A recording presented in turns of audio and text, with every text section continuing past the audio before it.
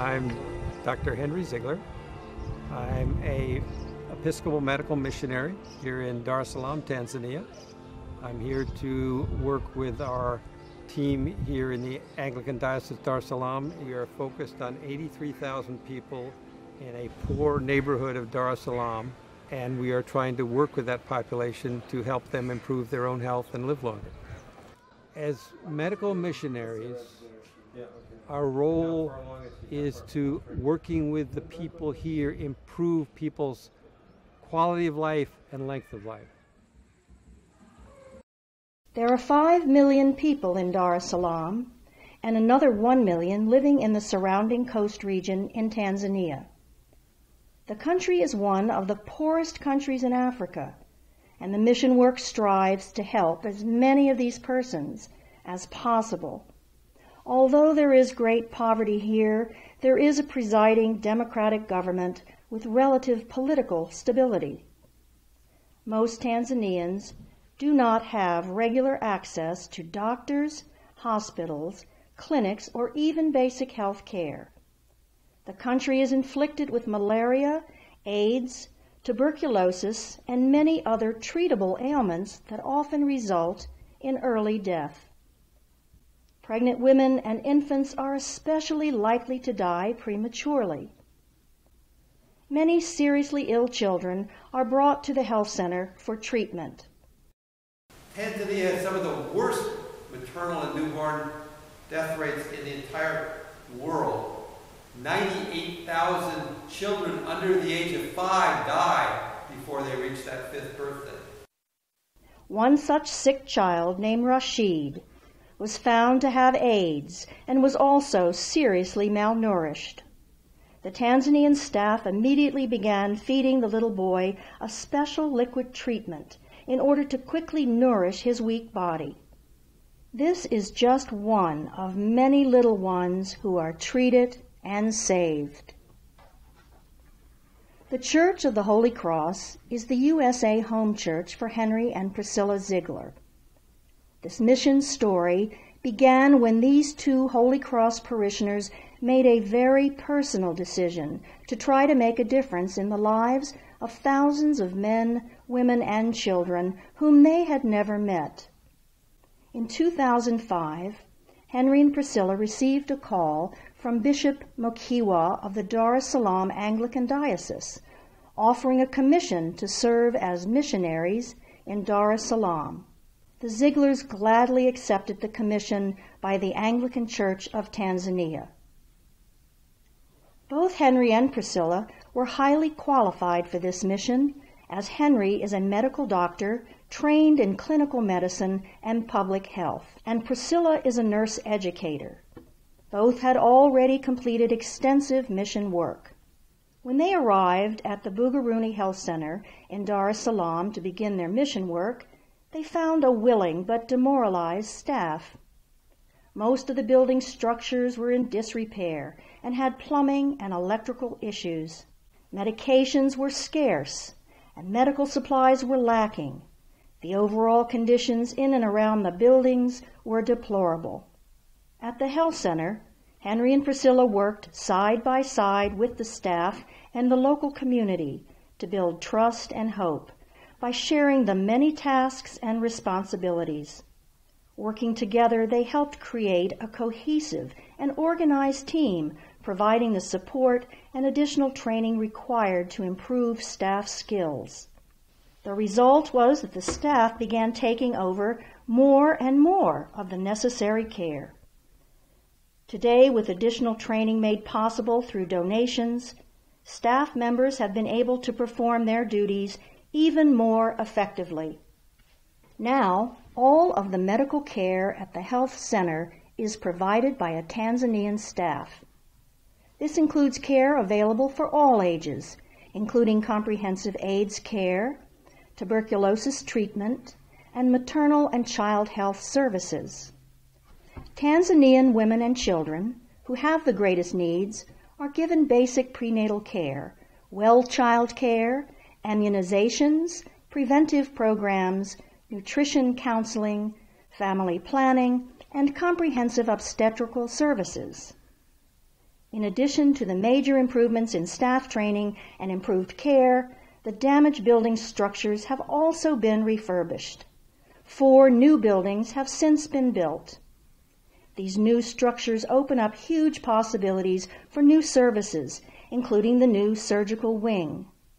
Today, instead of 15 patients a day, they now care for more than 180 patients daily. Today at the health center, there is a great sense of accomplishment as newborn deliveries have doubled since November 2011. Healthy mothers and babies smile with gratitude and happiness as they leave the health center.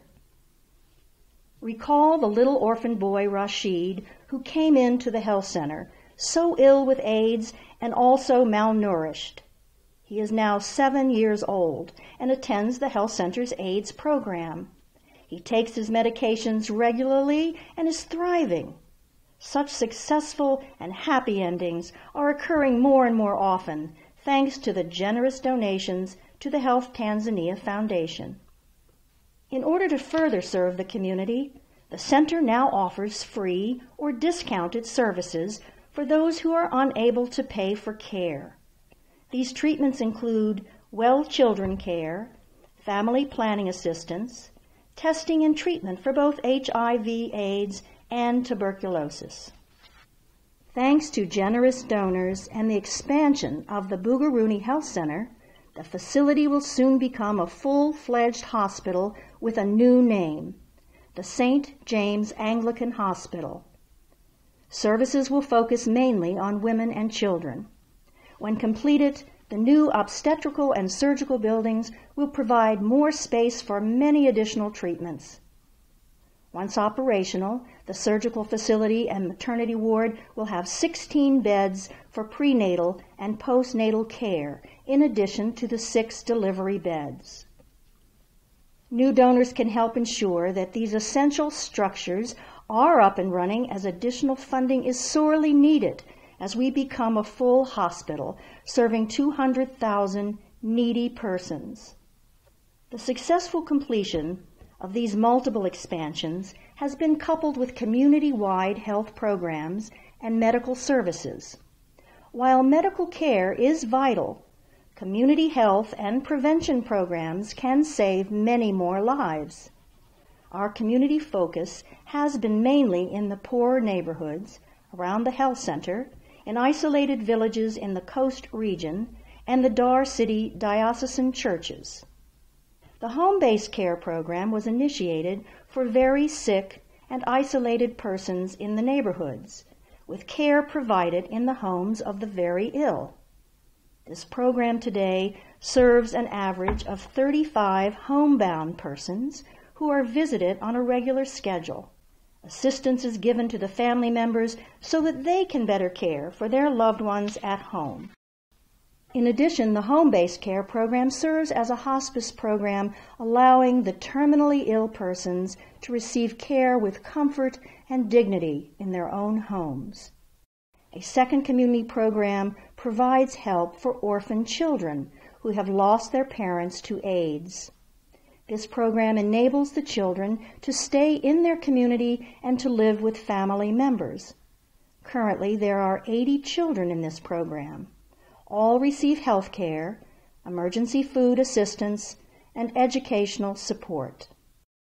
The third program initiated assistance for the St. Augustine Primary School, which is right next door to the health center, making it a natural place to initiate a community program. When it was recognized that many of the children came to school with no breakfast and often no lunch, a nutritious morning meal was then provided to more than 250 children. Other donated funds were used to repair and improve outside school facilities, as well as making improvements to interior classrooms and other spaces accessible to the students. In the last year, donors purchased classroom computers to enable the school to start a growing computer literacy program. Over the years, our mission work has taken us to more isolated coastal regions located at the mouth of the Rufiji River. Here, much of our work focuses on decreasing mortality rates of the local mothers and babies, and also to reduce deaths from malaria. We have distributed thousands of treated mosquito nets. Future efforts will take the mission even further to aid Tanzanians all across the more than 14 isolated islands in the Delta.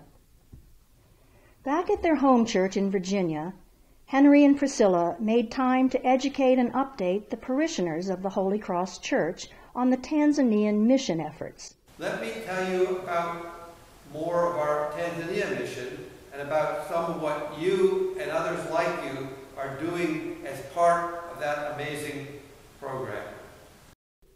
Understanding the mission and how it has succeeded in helping so many sparked a desire in many Holy Cross members to undertake a mission trip. The first group of 10 Holy Cross parishioners traveled to Dar es Salaam in 2012, and they saw firsthand the great need in Tanzania.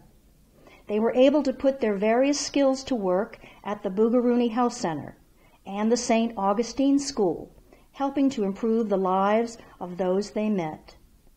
A second missionary trip was also organized and became a reality in 2014 for another group of Holy Cross parishioners, including several young high school teens. Today, as Holy Cross and other partner churches work with Henry and Priscilla, the health programs and hospital continue to grow and expand to help more and more people in need of quality health care. But there is always more that can be done. Ask what you and your church can do to support Health Tanzania. Please join us with your prayers, your personal involvement, and if able, your financial gifts. The people of Tanzania need your love and assistance. I don't believe you have to be religious to do this work. You do have to care about and love other people.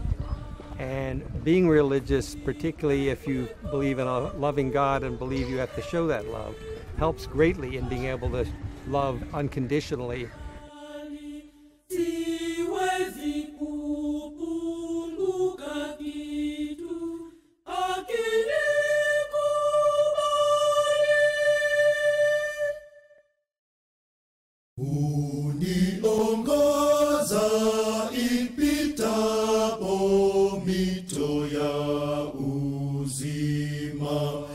Malisho mema yameapo amenipeleka. Malisho mema yameapo amenipeleka.